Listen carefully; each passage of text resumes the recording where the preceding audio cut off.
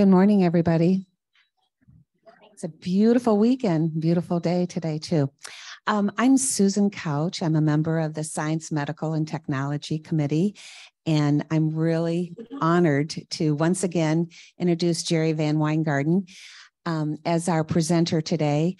He is a HASP member and a big HASP contributor. He at one time was the chairperson of the Science, Medical, and Technology Committee, and he was president of HASP. So he's contributed a lot in addition to all the courses he teaches for us. Just a little bit of background on Jerry. He has a master's in geography from the University of Minnesota, a master's in education from the University of Michigan, and numerous things. He's been a teacher, administrator, part-time instructor here at Hope College, Muskegon Community College, Grand Valley State College, Davenport University, and he was the superintendent of the Hamilton Public Schools. So we've got a real rock star here for geography. I always enjoy his classes, and I wish you the best of luck on his quizzes. So. Okay, am I on? Yeah, okay. Thanks, Susan. Yeah, we can leave the litany kind of go by the way. Hey, it's good to see so many people again. And one of the few times that I've been able to be in this particular building.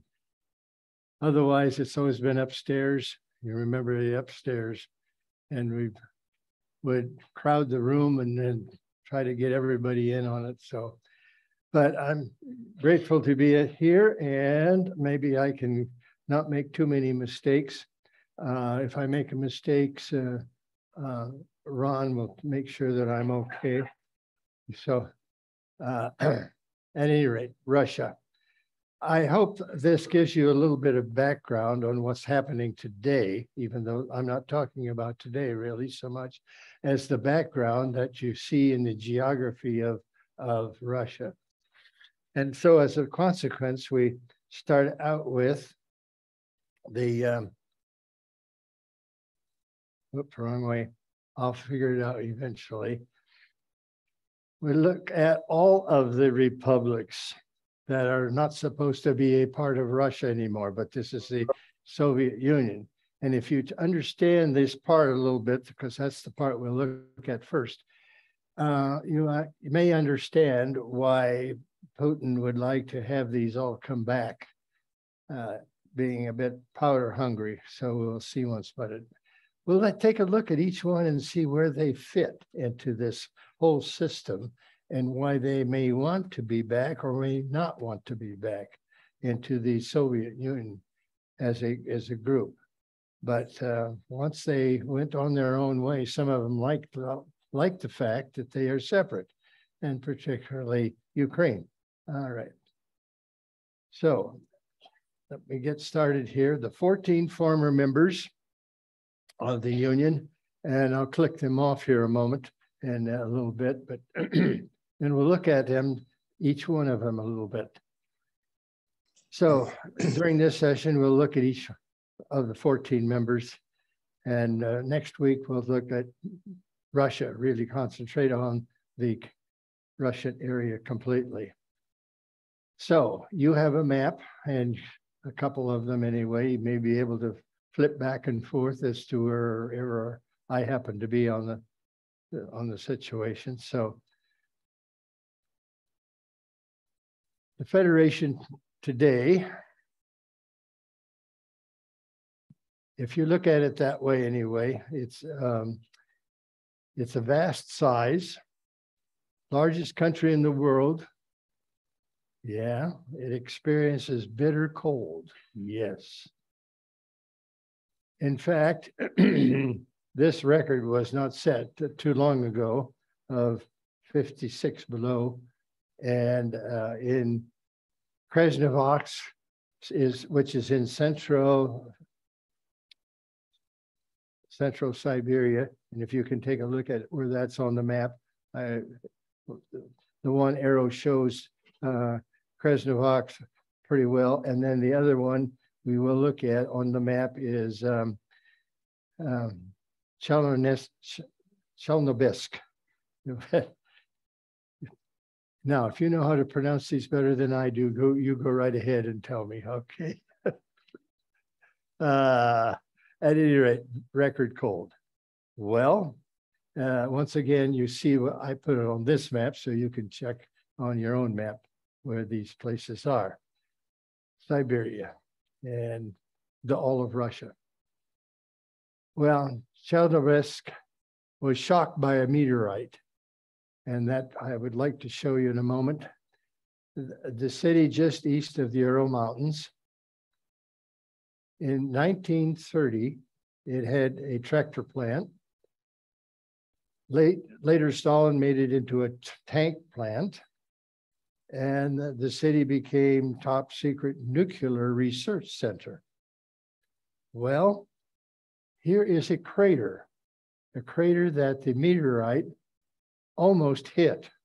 Actually, it exploded above the site several miles, but the impact was enough of a bang to create a crater, even though the material itself, well, parts of the meteorite did land up in the area, so they could find these meteors and pick them up. But otherwise, the big asteroid that was coming in at this point never hit the Earth, other than this explosion above the surface, enough to create a crater.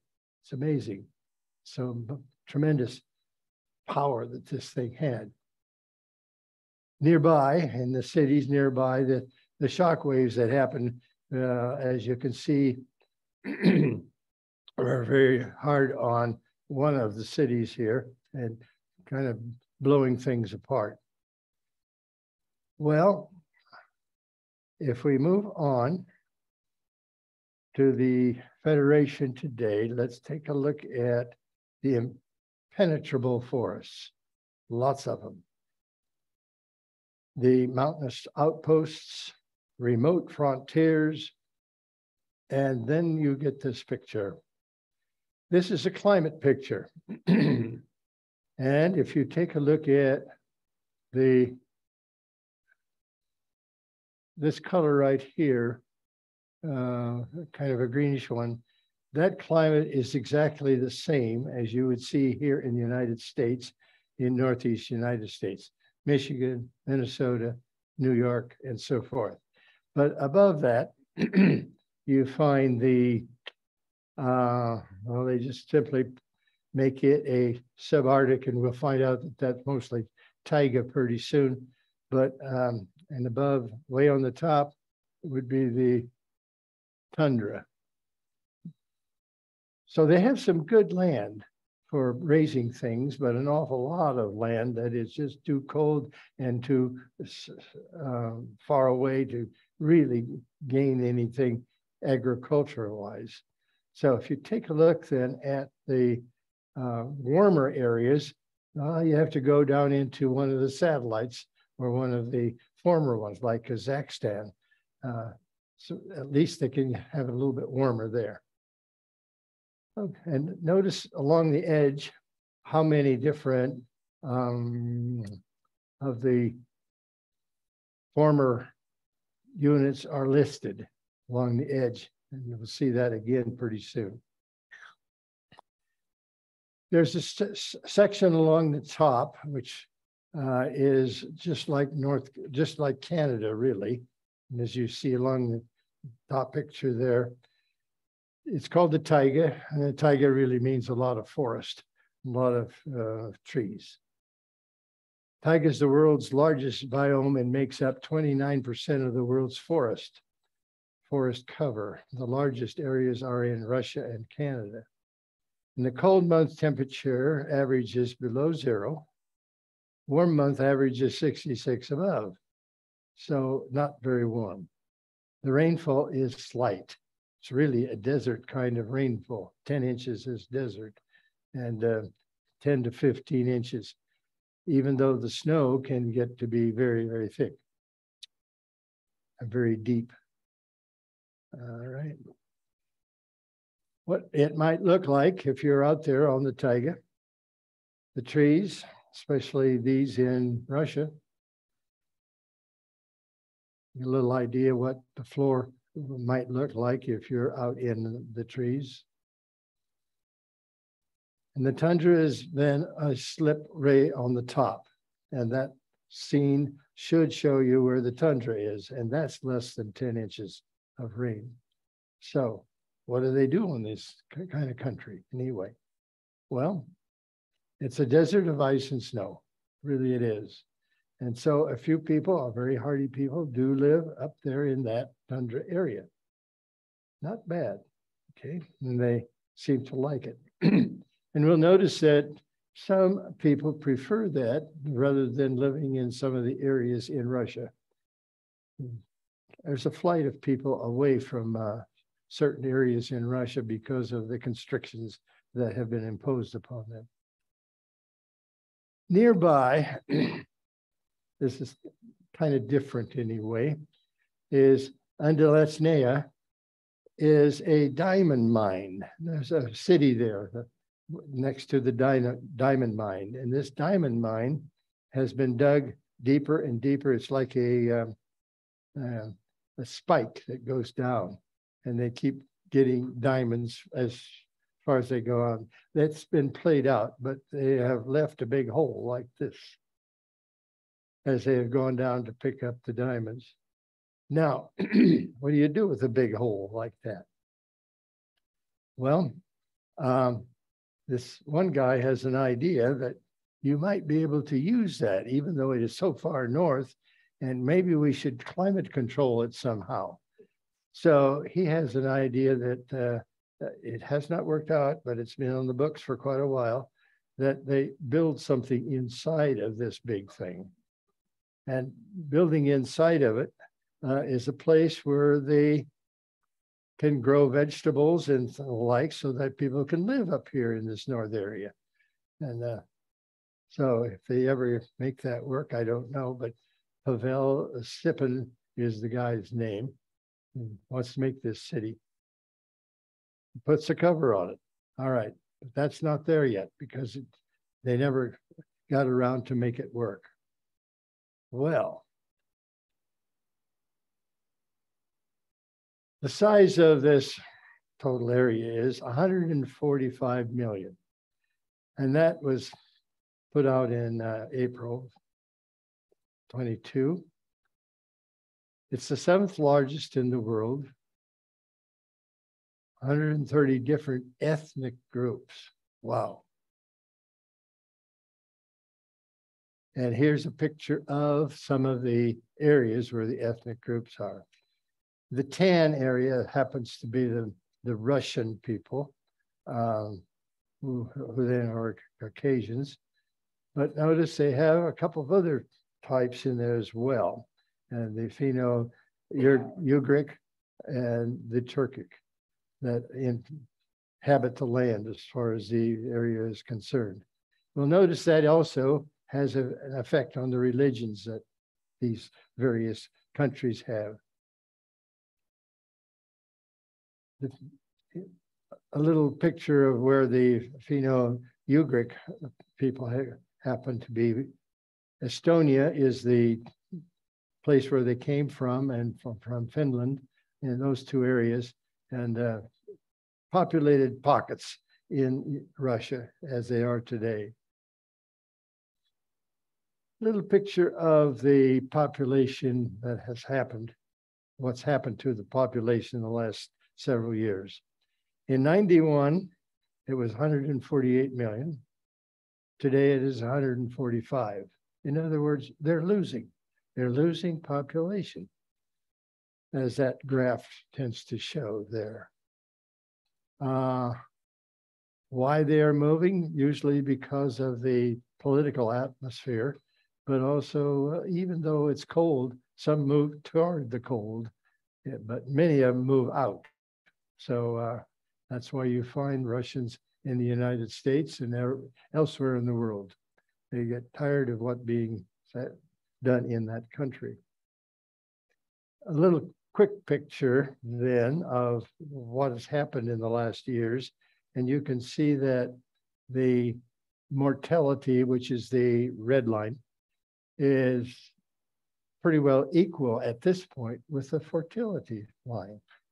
And then, so as a consequence, the green line, which would be the natural increase, is going down, down as in that line. So they're losing people. And that shows up in this next one as well. So gradually getting less and less.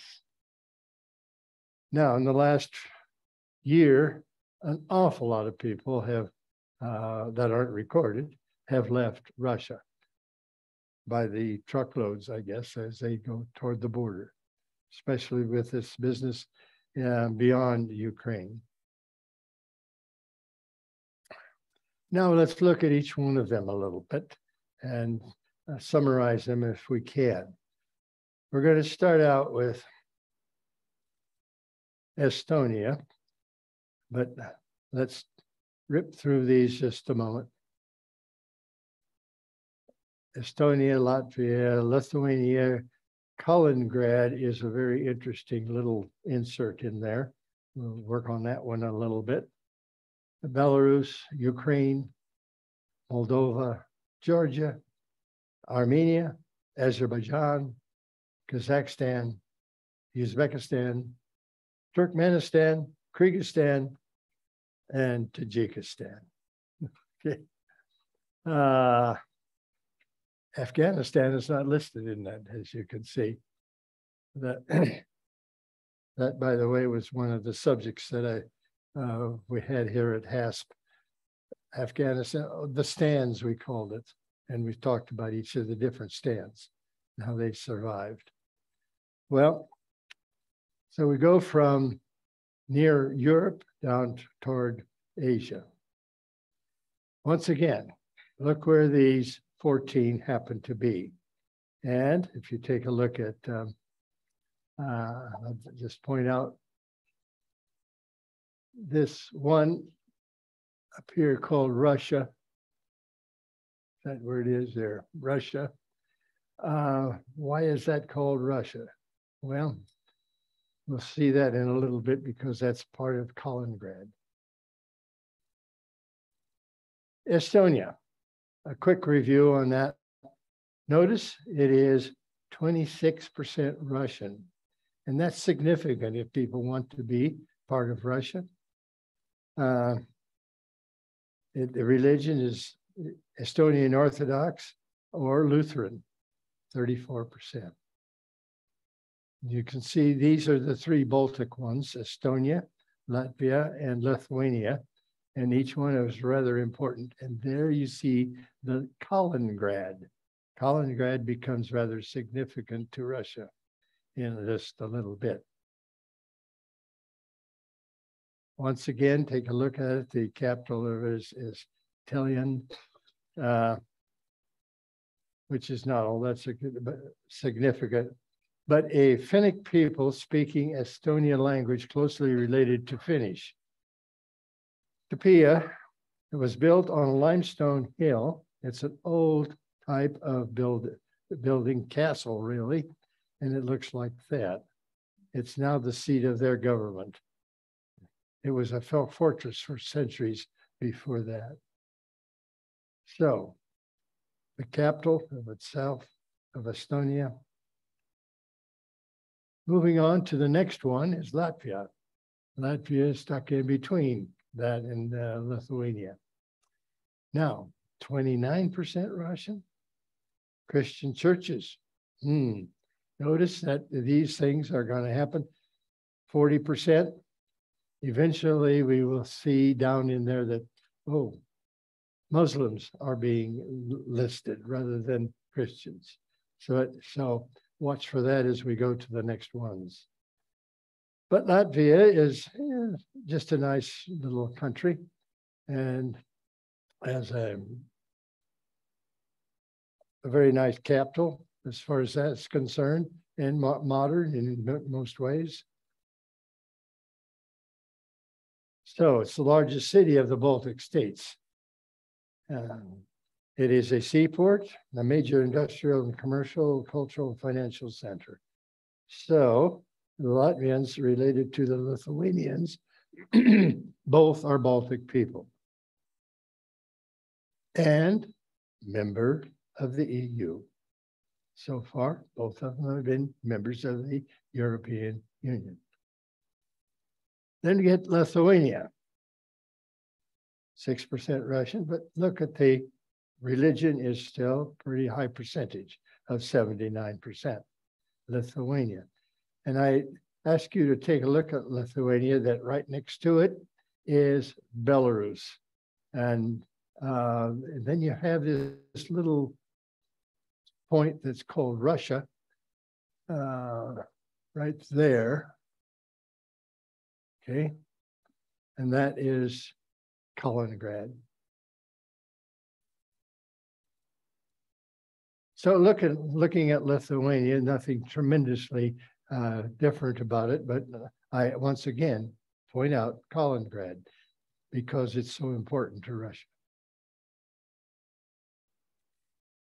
Lithuania does have a distinction. You can find the center of Europe here, and so they put up a monument. It goes all the way from the British Isles to the Ural Mountains. So finally, they at least have a monument to being the center of Europe. And because it's they like sports, they put up a particular monument, but basketball seems to be their best sport that they like the best. So put up a monument to that. One of the cathedrals, St. Catherine Church.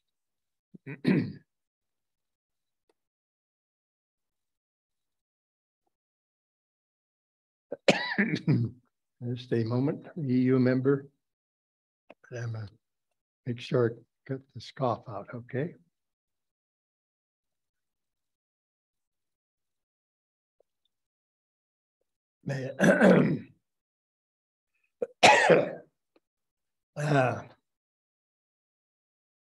Now we get to Kaliningrad. And notice I have three different maps on Kaliningrad.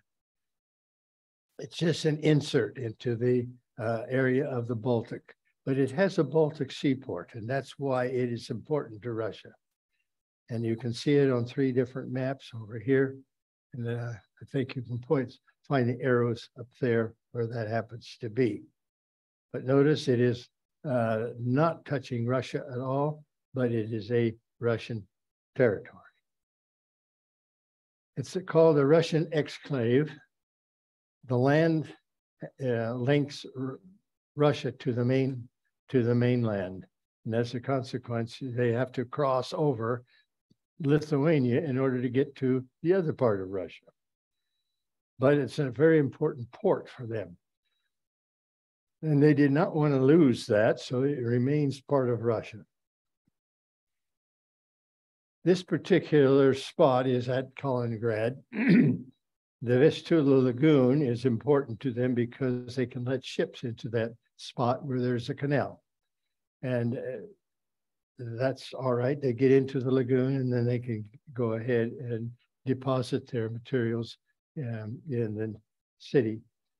But if you take a look at this one just a moment, that particular canal has to be used by Poland if Poland wants to use it at all, get anything from the Baltic, and Poland is down here.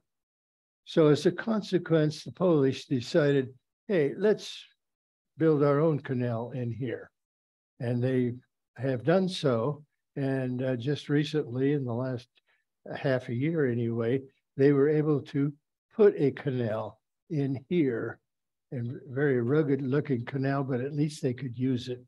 And as a consequence, shorten their, their trip to Poland. And as you can see, the area where they put a new canal is about in here, so they can get close to their city of Ebleg. And as a consequence, all these cities then can be served through this particular port. And that was opened only this year, this last year, within the last year anyway. So otherwise, they would have to pay Russia a fee every time they went through the other canal. Again, take a look at where they can easily now go on through into Poland. Well, they changed the name of Königsberg to Kaliningrad. The Germans left after World War II, and the city rebuilt on the site of the old castle.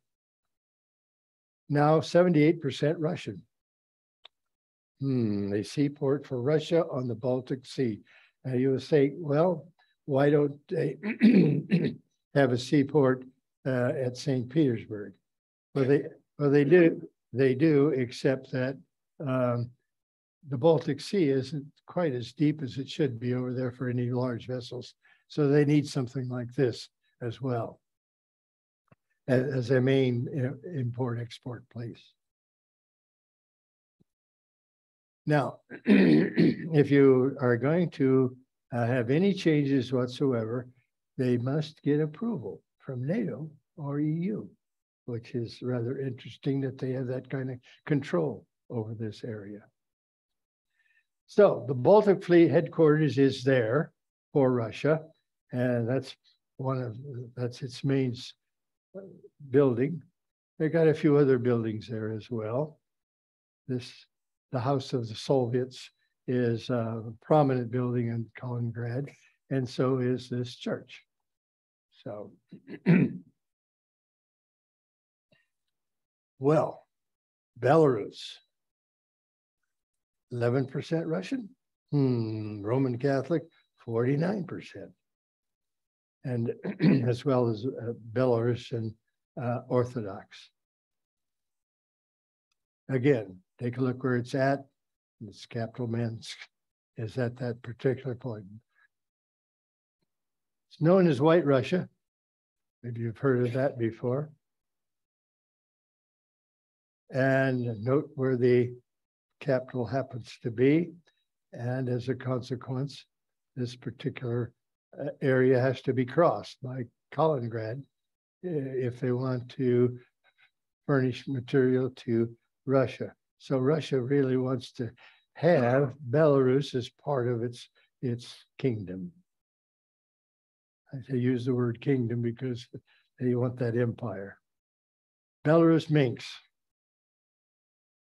The landlocked, independent since 1990. 2 official languages, Belarusian or Russian. Both are official for them.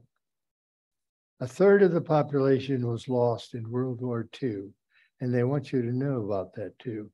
So they built quite a monument for that in Minsk. That monument represents all those that were lost. So along with the church, Mary Magdalene is important to these people in Minsk. The Russian Orthodox Christianity is the official religion. Roman Catholic is the most popular one. White Russian, that is a term that is used for Christianized Slavs and pagan Balts, the people that moved in to that area. And one of their churches. Minsk has an important government house, but notice that it has a Lenin statue in front, rather important to them, okay? The official language is thinking about joining Russia. And this is a few years ago, and I'm not sure whether it's still thinking about joining Russia. This last year, I can't, I don't have any information as they still have that idea or not, but the term Rus happens to be a term of a tribe. And of course, that's where Russia comes from. It's an ancient tribe that Belarus belongs to the Rus tribe, just like Russia. And so there are Rus bands at Kiev, Novgorod, and Moscow. And Novgorod and Moscow and a few of these are going to become important next week when we discuss that. The Old Norse term meaning the men who row. This term, Wyngarden, came involved with Belarus because Belarus was having trouble controlling the tribes, the local tribes. So as a consequence, they imported some people from the Baltic area. The Wyngarden people lived outside of this Baltic Sea area, and they were imported then to keep order. And as a consequence, we'll find that they now are important in a number of cities.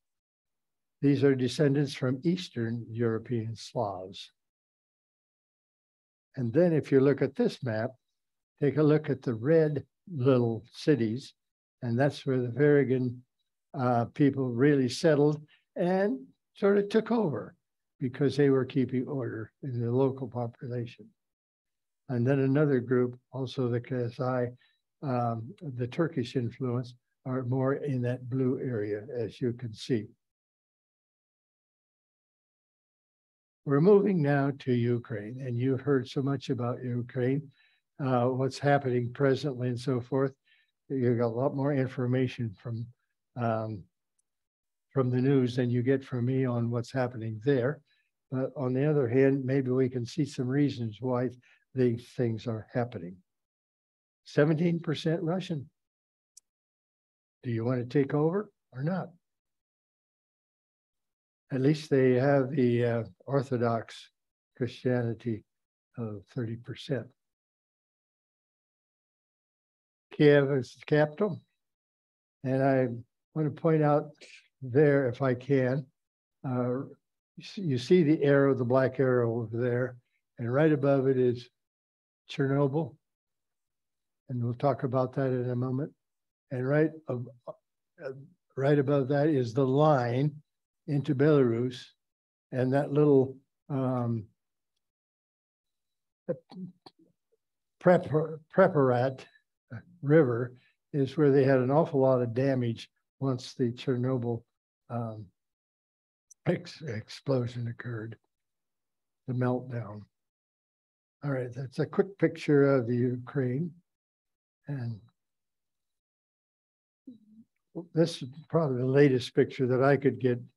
Notice the red is the current war zone.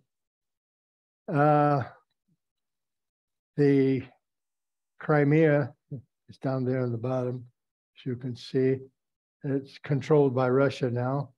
And then, however, the green, you all have all these protests going on in that area. So this is all part of this Ukraine problem. Most of it now is in the area toward the east. And whether that increases or not, we'll find out, I guess, as the war goes on. Taking a look at Ukraine, because it's so important to Russia, here's the climate that it goes with. Once again, notice the blue. The blue is the temperate climate that is the same as ours right here. And you will find that across the whole country of Ukraine, and it's very important to its products and everything else. Now, if you take a look at a place like in this area, Moscow is on the same latitude, should I say, as this particular area. And if you compare Moscow with Minneapolis and their total temperatures through the year you could really superimpose one on the other. It's virtually the same. So then it gets you a feel as to what they are feeling over there. Okay. And as a consequence, that's a very good place to go. Wheat and grain of various kinds. And of course, they've been exporting a lot of that from this particular area.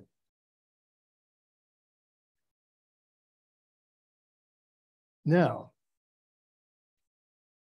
why would Russia be interested in Ukraine? Well, at one time, they were very interested.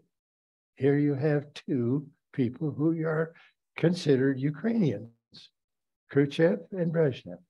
Khrushchev was born in, in one of the cities in Ukraine. Brezhnev was just on the border of Belarus, but lived most of his life in the Ukraine also. So Ukraine is very important to these people, to these Russians. They want to be a part of Russia rather than a separate thing. So whether Putin believes that that's the way he's got to go, I don't know, but well, in this particular Kiev War Memorial is the Great Patriot statue. And we'll find out the various other statues as we go along here to the war that happened in World War II particularly. So there's something called the Kievan Rus. Ukraine and Russia have the strong ties with similar heritage. Ukrainian is the official language. Russian minority wants Russian as its first official language. So you see these ties coming through all the time between those two. And maybe that's why they feel they should be part of, Russia wants to make sure Ukraine is a part of them. It's a good question. And I don't have an answer. Ukraine has the largest Russian diaspora in the world. How many of you know Ukrainians here? Yeah, we've got a few people, okay? So let's take a look at where they are. Ukraine has the largest Russian diaspora in the world, 1.8 million. 550,000 are in the United States, as of the last count anyway, and about 100,000 in Canada, 200,000 in Argentina. So they go various places, and where else, I'm not sure where, to make up the 1.8 million. So more than 3 million have fled in the recent war. So gives you a little feel as to where some of these Kievan Rus are in Russia. So they're kind of in that pink area or orangish area that the tribes are very strong in that particular region. And they have some area that they really love to memorialize, and these are the monastery caves in eastern part of Europe. Rather colorful. You can say that this is true, the breadbasket of the USSR, except now that's just the breadbasket of Ukraine. Chernozem is that black soil that it's most fertile in the world. And then if you want to go find it, you can find it in Iowa and Nebraska here and so forth. And some in Indiana, that area, that black soil that produces very good growth for crops. So as you can see, they had some modern machinery here that they can harvest their wheat. And I'm not sure what they're harvesting. It looks almost like, it might be wheat, although it's not dark enough in my, looks more like an oats kind of thing. So maybe somebody knows better Well, let's not leave Ukraine yet. And you'll see that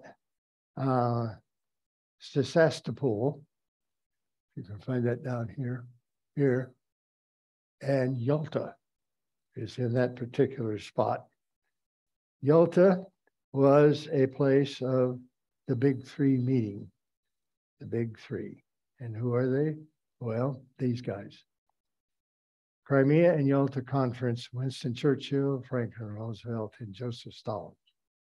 All right, they were in this particular place. And now Russia has claimed Ukraine or Crimea for itself. So Sevastopol and Ukraine, in this picture, they still had the fleet of both Ukraine and Russia in the harbor. And now the Russians control it. Levadia is the palace in which this conference was held.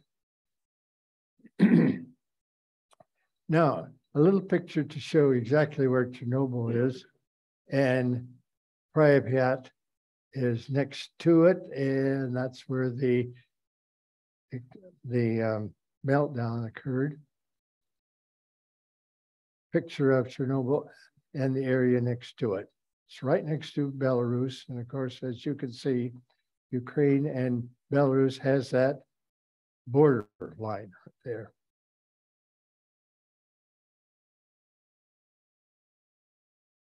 And that's the type of destruction that occurred when the radiation was spilled out over the countryside. A little place, Moldova, 13% Russian, but Eastern Orthodox is 46%. So we're still in that category. Chisinau is the capital. And they have some famous gates that if you are on tourism, you can see that. But this is the nice area, the wheat, grain, and wine country. Rather important to the area. And of course, they export plenty of wine. So, city looks like that. But they are famous for this particular wine. All right. I shouldn't ask how many of you have been drinking it, but Georgia. 6% Russian, Georgian Russian, the orthodontic is 40%. This is the first time you see a percentage on Muslim, okay, in Georgia. The last month, one of the servers at Freedom Village, where I live, came in back from Georgia. She was a late teenager, I would say, had just come back from the Ukraine and but her people were all from Georgia, but her particular residence today is here in West Ottawa. So, because her parents are here, but she could make it okay all the way to Georgia back again, even though she was really quite worried about getting back from the Ukraine. Pretty happy to be back here in the United States. Georgia. Tbilisi, capital. And they have a rather interesting range of mountains in the Caucasus in this particular part of Georgia. Castello Tushita happens to be a tower that was built many years ago, 1230 in that year as a safety area for the locals against the Mongols that were invading the area. And that little building there that you see, okay, yeah, this one here, we'll show some more of them in a moment, were safe places. They could get into these buildings and then be safe, at least from the Mongols. 13 towers still remain today. And in fact, some Dutch entrepreneur decided that they should be rebuilt. And so these have been rebuilt as memories to posterity, I guess. These buildings used for safety. This is sort of a mixed up map insofar as you see where Georgia is, Armenia and Azerbaijan. But Armenia is also located a little bit inside of Azerbaijan. I can get that pictured here. So a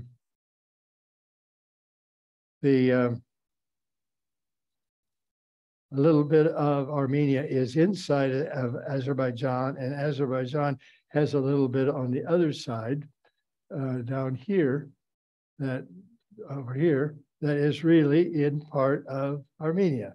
So they evidently get along pretty well together because they cross the lines without too much trouble.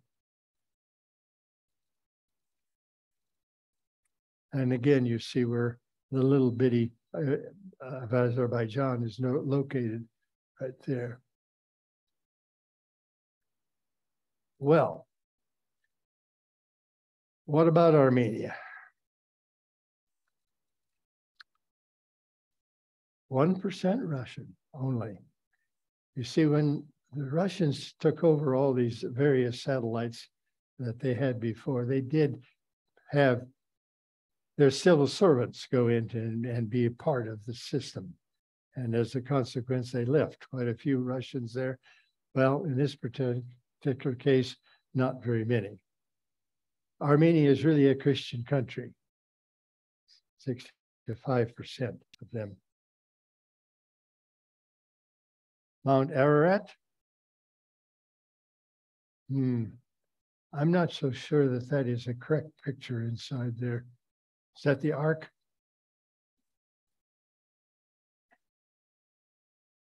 Well, that must have been a painting. Okay, but that's what the country looks like. It's really beautiful in many ways, and Armenians think so too. Oh, what happened here?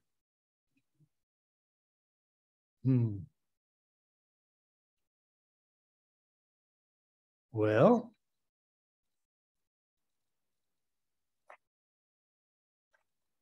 you got your quiz all done?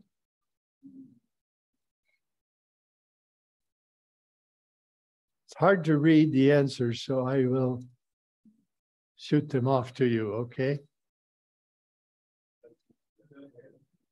Oh, again?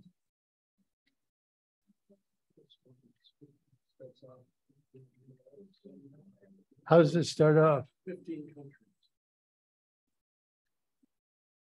Oh boy, I have the wrong answers here. I was.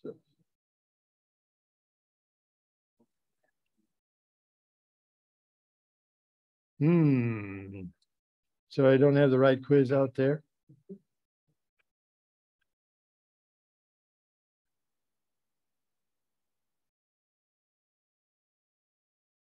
So this doesn't match that, does it? What you had? I was almost sure it did.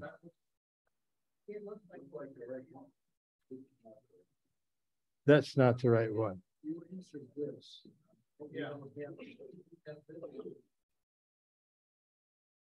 Did I pull the wrong one out?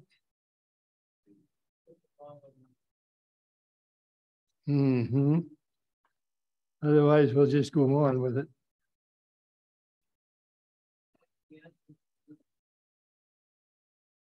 What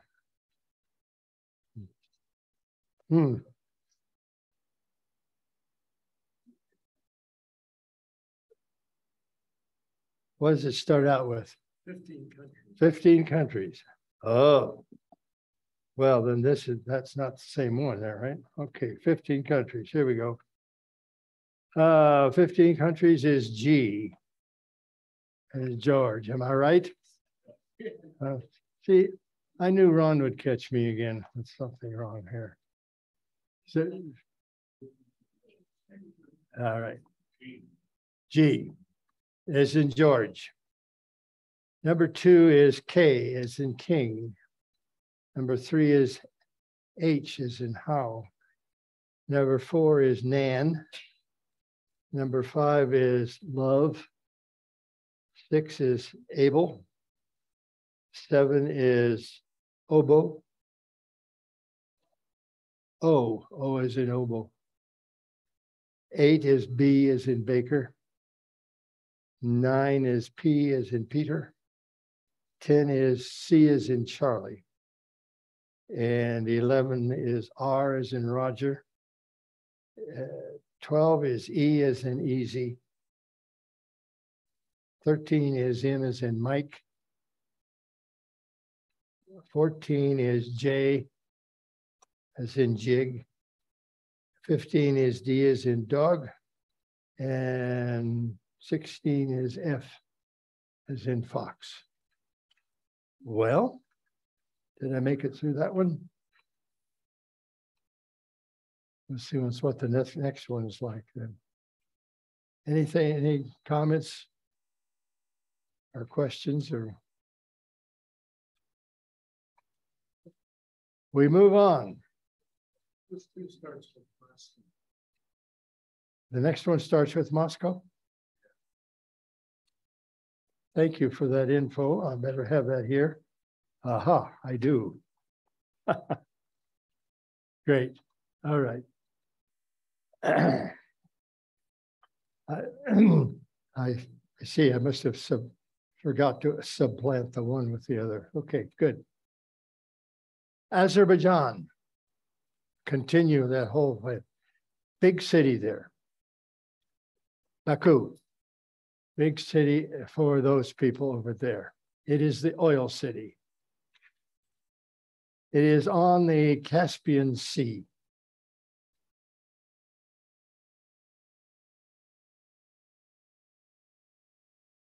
Okay, we got a little idea.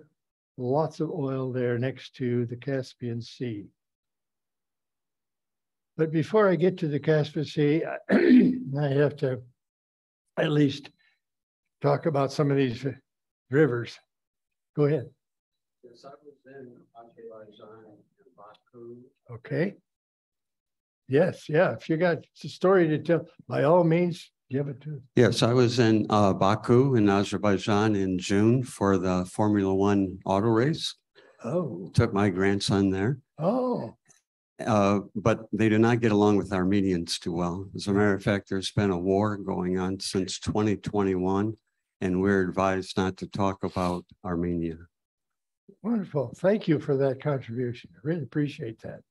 Okay. All right. See whether I'm got anything correct here or not. We'll find out. All right. We got to get through this particular route. That's why I have to go back to the major rivers here. Volga is one of them. Moscow is connected to the Volga by a canal.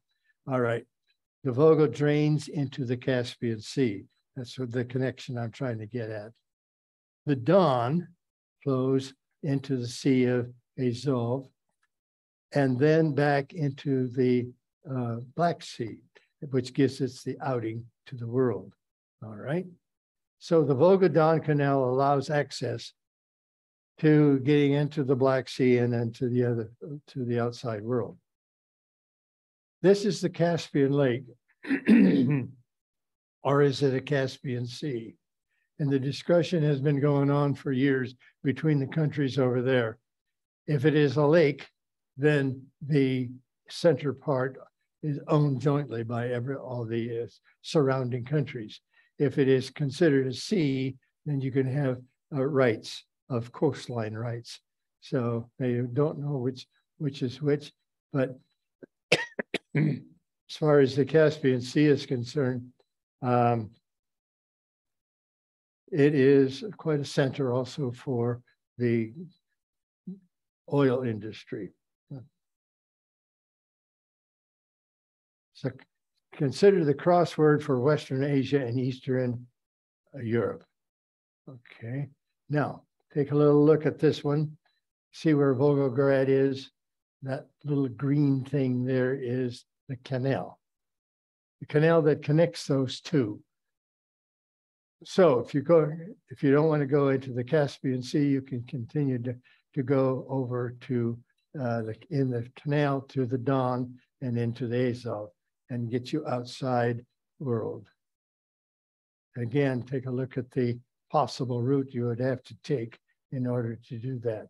That red line does show you how to get out into the Black Sea and then into the Mediterranean. And this shows a little bit better how you go from one to the other. And the whole idea is to get into the Black Sea, if at all possible, to get out into the Mediterranean that way. So if you, how did you get to Baku? You flew into there. Yeah, okay, interesting, okay. He flew into it, that's how he got to Baku. I'm repeating so that those out there can hear. Again, takes a nice little look here at how you can get from the Caspian out into the Mediterranean with your oil.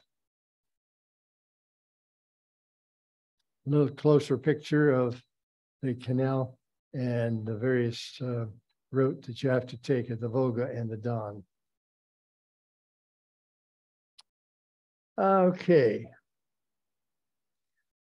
Noticing at this particular, I put in there fighting along the borders as of this day, right now, as far as that's concerned, between Tajikistan and Kyrgyzstan. But we're going to first look at Kazakhstan. Before I leave that one, see the term Astana in the middle? That is the capital. However, this map, and right it does, shows that the capital is Almaty, which is down there near the border. And they have now changed that because the local tribes decided that they would much rather have their own area shown up, and it's called Astana. Okay, I'll get to that again in a little bit, but take a look. 30% Russian. And why so many Russians? Well, we'll see in a moment. The Sunni Muslims are 47%, Russian Orthodox 8%. Here's the old governmental area in Almaty. Now it has moved to Astana, which is also known as Nur Sultan, which is their local tribe's name. And they're rather proud of that particular name, although that hasn't appeared on the maps yet, more recently. But what does Afghanistan have? Oh, not Kazakhstan. I got to get my stands correctly. Well, this is the launch place for the satellites, the Russian satellites. That's why Russia wants to hang on to Kazakhstan. So you have a picture of the kind of a steppe region, which is close to desert, and the locals living in a yurt. But notice they also have a place for the launching of a satellite. Baikonur Cosmodrome is the center for Russian satellite launching. So they have to go outside the country in order to put their people into the space area. The launch pad is close to the equator as possible to take advantage of the Earth's rotational speed in easterly direction, which happens to be 465 miles per second. So they can get that into orbit that way. It's amazing. So they do not want to lose Kazakhstan, because that's where their launch pad happens to be. We move to Uzbekistan, not tremendously noticeable of note, but there is a particular thing that has happened in this particular country. Uzbekistan has two rivers, and maybe I don't know how well you can see that on this map, but because they're just small lines. One is up toward the top, and the other is down here.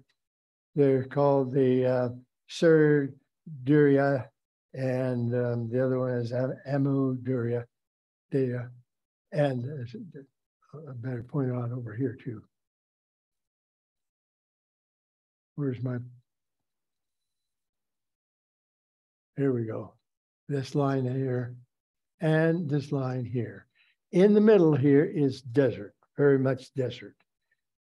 Well, one of the things the Russians decided is that they got water. There's water that runs into the ROC. Oh, I see. Those two rivers enter both the ROC, both of them enter the ROC. Why don't we use that water and use this land between for the growth of cotton and various things? Use that water for irrigation. Well, they did. And as a big project, one of their big projects, there's several of them, the central planning, they decided to take the water that was going down the rivers and raise cotton and so forth. Well, as a consequence, of taking that water out of the area, the shoreline of that ROC gets less and less and less, so that the river, the ROC, really it becomes almost unusable at all.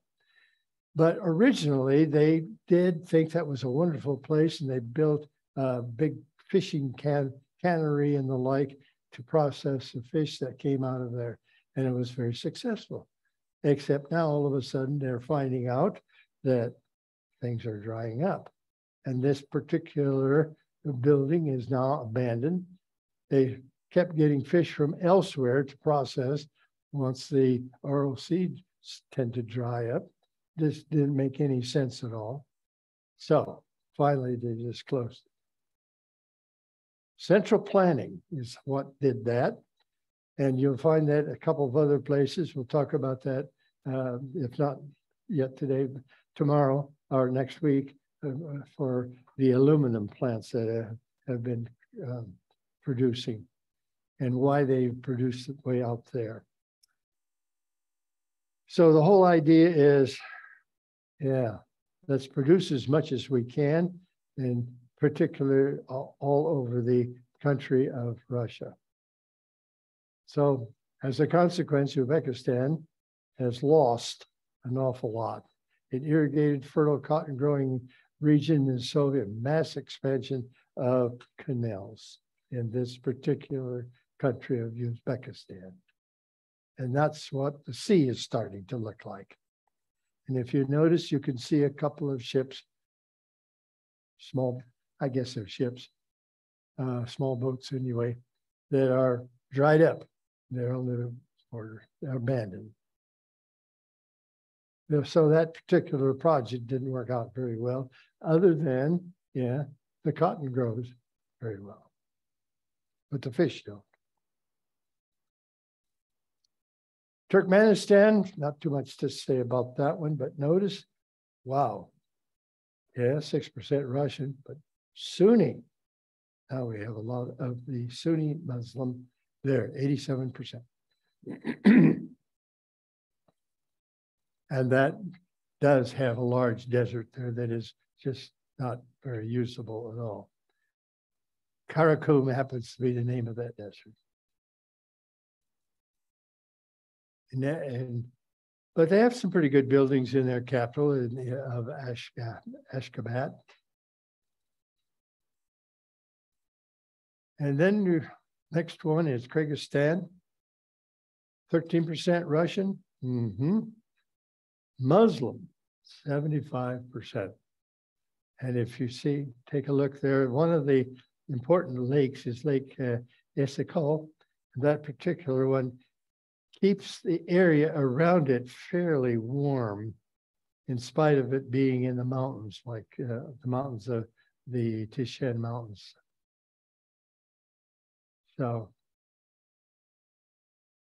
that particular area then is allows growth of a various different kinds of vegetables and the like. Here's the capital of it, Kyrgyzstan. Not terribly important.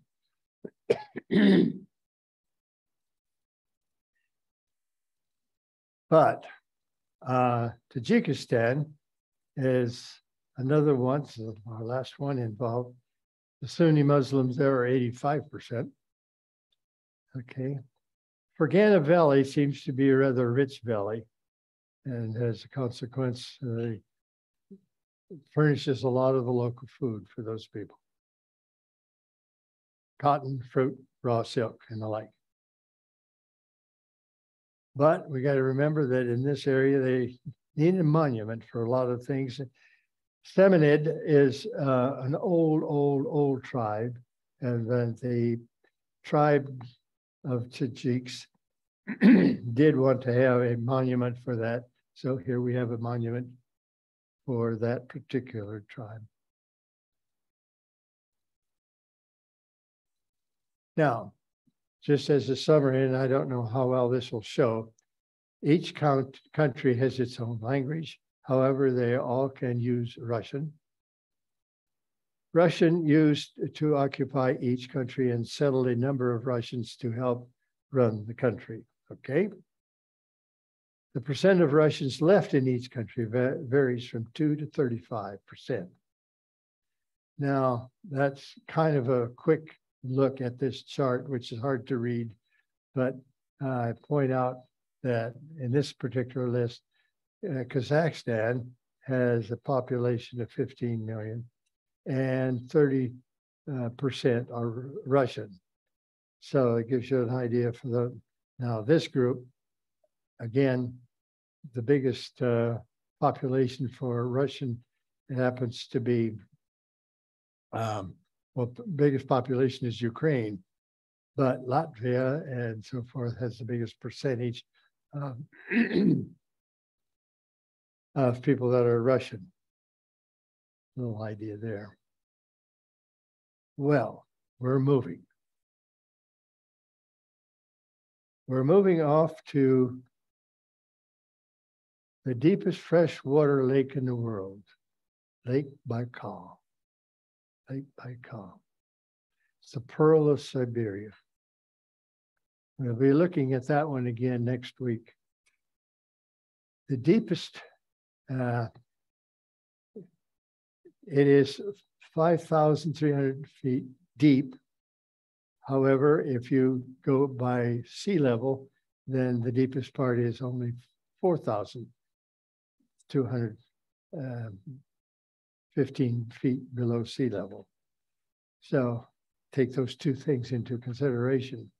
It's the largest freshwater lake by volume. Which one is the largest lake?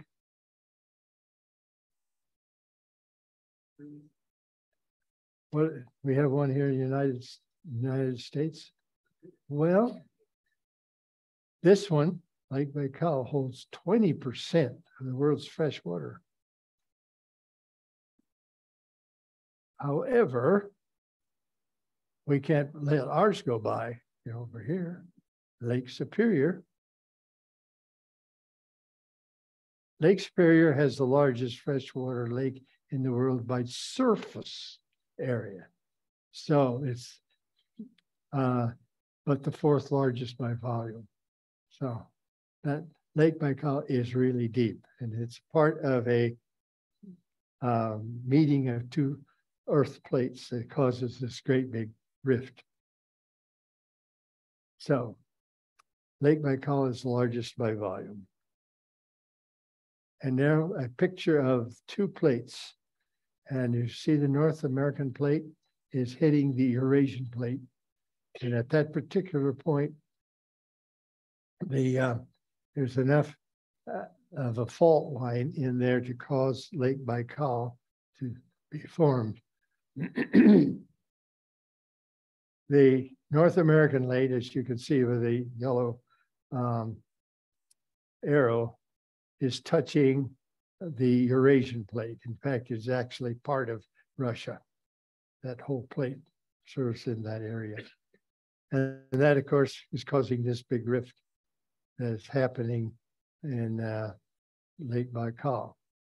Here we have a few marks. As you can see, Japan is pretty well pushed by one particular fault after another. And as a consequence, you have that activity at those fault lines with volcanoes and earthquakes and so forth. All right, that's just a small amount of information on that. Let's move to a little bit of trivia. Volgograd is a city with a very large statue. It is called Mother Russia. It is 170 feet tall. This means that it is 25 feet taller than the Statue of Liberty. That's on the other side? This one we were doing. The second one after Moscow was St. Petersburg. Number 2. Yeah. Yeah. Okay. I think this was just added on. Okay. And okay. The Far East, that's, well, this means that the Mother Russia was 25 feet taller than the Statue of Liberty. Okay. Dagestan has about 33 ethnic groups. It's rather interesting too.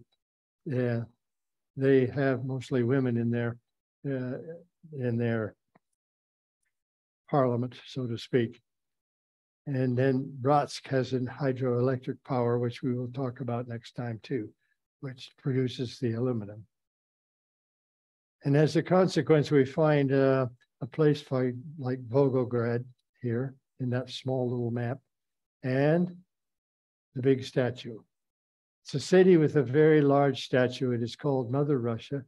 It is 170 feet tall.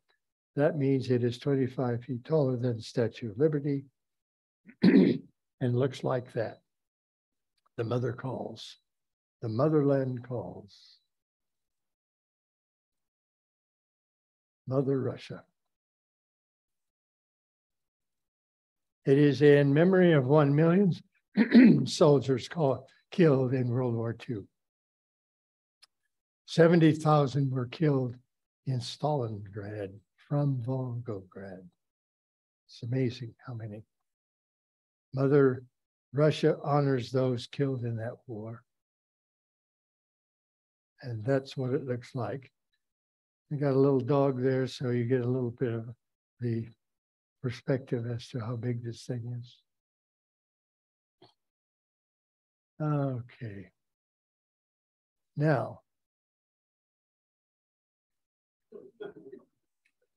this guy lost his shirt.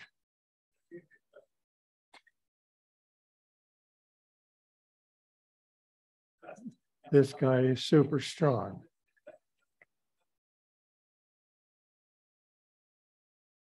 Now, what did I do? That's the wrong one.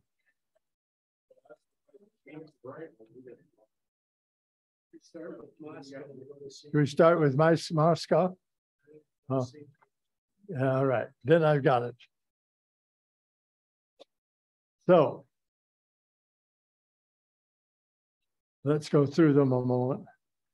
Number 1 is Charlie. 2 is Fox. 3 is How. 4 is King. 5 is Love. 6 is Jig. 7 is Abel. 8 is Mike. 9 is Baker. 10 is Nan. 11 is Obo. 12 is Easy. And 13 is Baker. 14 is Brosk's George. And 15 is Dog. Now, how many did I miss on that one? All of them? Well, I thought, all right. The one that shows up there does not show on your quiz? No, it doesn't. Okay. All right. All right. Is that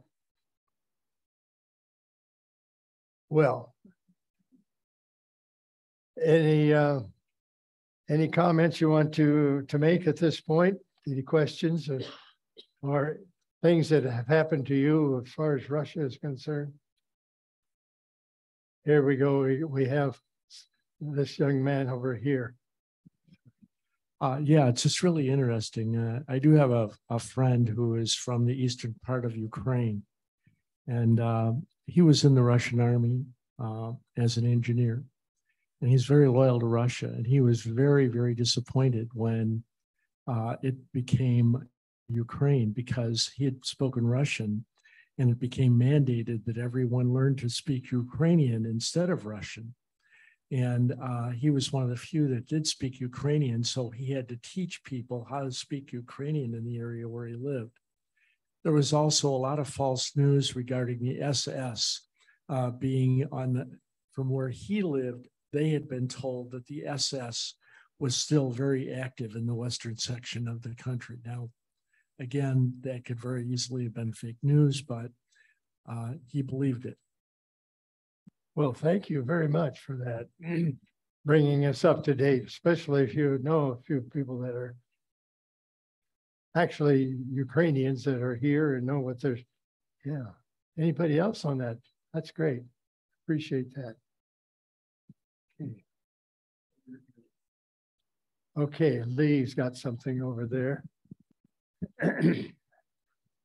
Just a comment that area in the eastern part of the Soviet Russia, that was a big conflict about, maybe 20 years ago between China and Russia over the iron ore and the oil and the coal in the area. And I don't think that's ever been settled, and might still be an area of big contention between China and Russia. Oh, okay. Also, the Armenians, as you know, are largely in Iran and Turkey also. Right. Thank you for that. Yeah. Yeah, Lee's got his information on that. I appreciate that too. Okay. Well, I forgot to look at my watch. Are we up on time? Okay. So it's always hard to try to figure out how long this is going to take. You know? You're perfect. Okay. 15 minutes before 11. Thank you very much for attending today. Be sure to return back same time next Monday for part 2. Have a great day.